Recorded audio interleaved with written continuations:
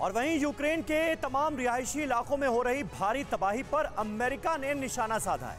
कहा पुतिन का plan fail होने के बाद वो यूक्रेन को बर्बाद करने पर तुले हैं।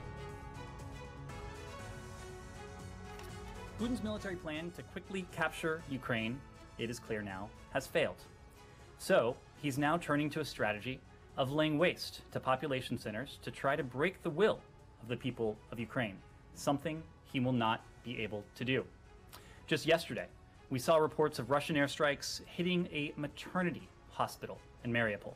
We've all seen the abhorrent images from that strike, and the fact that we would even need to put the terms maternity hospital and Russian strike in the same sentence speaks to the level of brutality that the Kremlin is inflicting on the people of Ukraine.